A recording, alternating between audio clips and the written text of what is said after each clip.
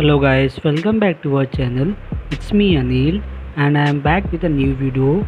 Today I am going to show you how to download and install SQL Server and then SQL Server Management Studio. Okay, so for this we're going to use a browser.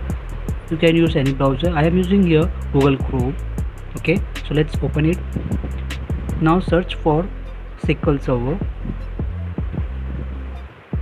SQL Server download. The first link, that is Microsoft official link, open it. Let's go little below. Here we have two options for downloading.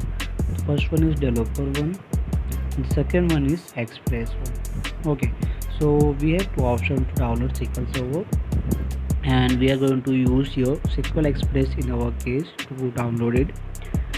You can download the developer one also. Okay, it's up to you. So I especially recommend you to download an express one. Click on download now. It will open a new window. Okay, then it will go to start your downloading. Okay, so it will take a little time. Okay, it's done. Just double click on it. Click on yes. Now here we're going to select the custom one, because in custom one we can select the components, the features we like to install in it. Okay, so we'll go for custom. Click on it and then if you want to select the location, select. I will be leaving as default. Okay, then click on install. Now it's downloading the install package.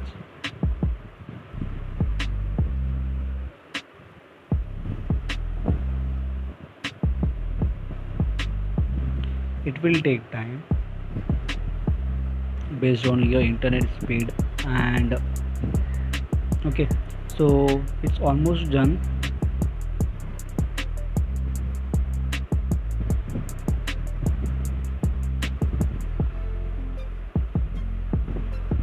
Okay, so our downloading has been successfully completed for the SQL Server. Now we need to install it. Okay, so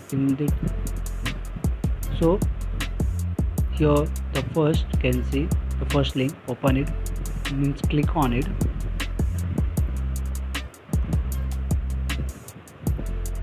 I accept the license and terms and conditions. Okay, next.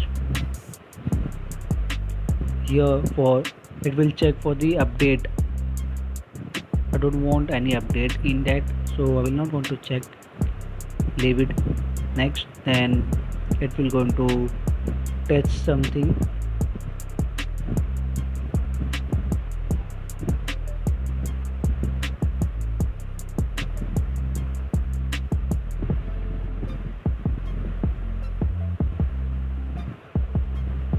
Okay, so everything is passed. Here can see in the result only the Windows firewall is showing warning, but it's not a problem, so we'll go for next.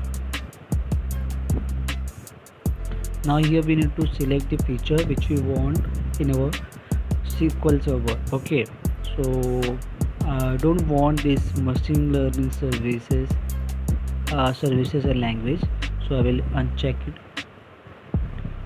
Okay, and scroll down little bit.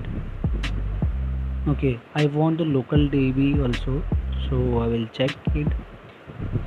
It's up to you what you want. Just select it and go forward. Okay, so that's it. You can change the path also. Okay, and click on next.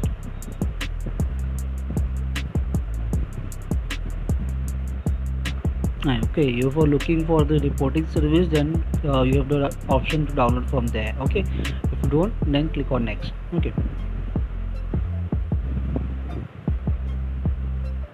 now here the name, the instance name of the SQL Express, it will come here. You can change if you want. I will be leaving as default. Okay, then click on next.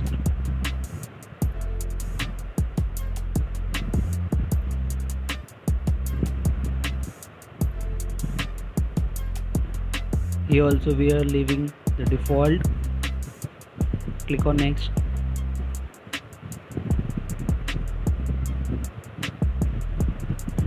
It will start from there, and here at the end the complete. Okay, it will go step by step. So here there is two mode for database engine configuration. The first one, okay, so before that, like, we'll going to install our SQL Server Management Studio, because it will take time to download. Okay, so we'll put it in download and then we'll move forward for installing the SQL Server. Okay, so you can see the first link here for downloading the SQL Server Management Studio. Okay, that is 18.12.1. okay, so this is the latest one. Before that, like you can see, SSMS 19 preview 3, that link also is given for downloading the SQL Server Management Studio version 19, but it's not a stable version right now, so we'll go for the older one, that is 18.1.21. it is release date, that is 21 of June. Okay, so it will take time to download. So let's move over to previous page. So you can see there is two mode in authentication mode. The first one is Windows authentication mode and the second one is mixed mode. In that, SQL Server authentication mode is there, as well as the Windows authentication mode is also there. Okay, that means both mode is there in the second one. So we'll go for the mixed mode. Okay, so here in that, in enter password, we need to enter the password. The username is SA, that is system administrator. Okay, and the password, we need to enter the password, and then the same for confirm password. Okay,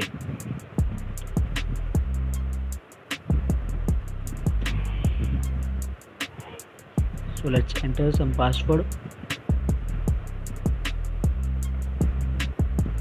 confirm password.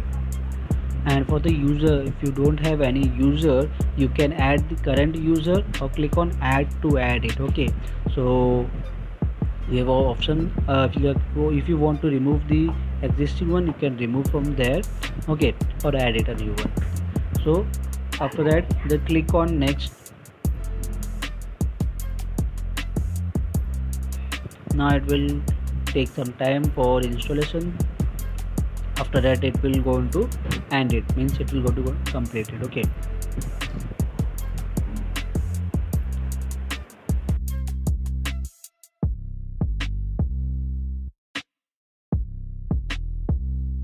so after waiting for a few minutes, this almost it's completed downloading part. Okay, so everything, the features is downloaded and it's succeeded installed. Okay, successfully installed every features that we have taken. Okay, so now we close this one. Okay, and close this one also. Still the SQL Server Management Studio is downloading.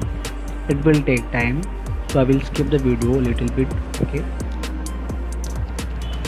now it gets downloaded. Just double click on it,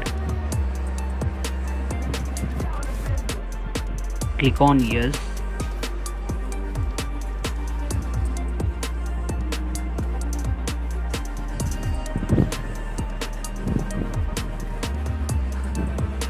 now can select the location where you want to get installed, or just click on install.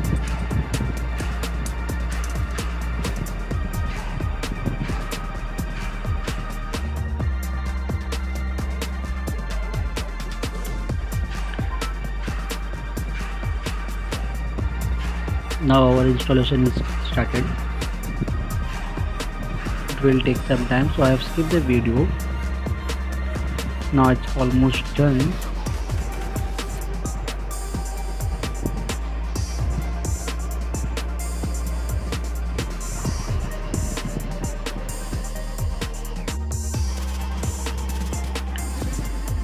So our installation is completed successfully. Now we need to restart our PC in order to complete the complete setup. Okay, so we have to restart our PC now. So just click on the restart. That will restart your PC. Click on restart. Now I have restarted my PC. Okay, so let's open our SQL Server Management Studio.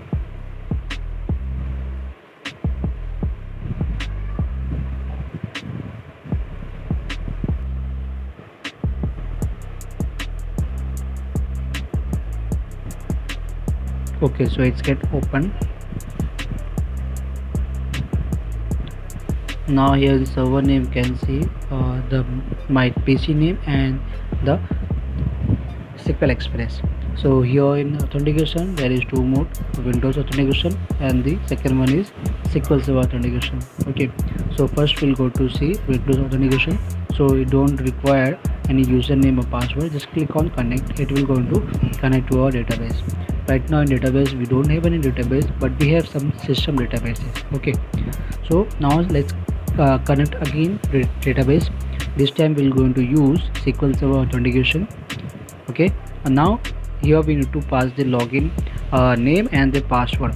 In login SA will come, that is system administrator, and in password whatever the password you have given at the time of installation, that password is required here.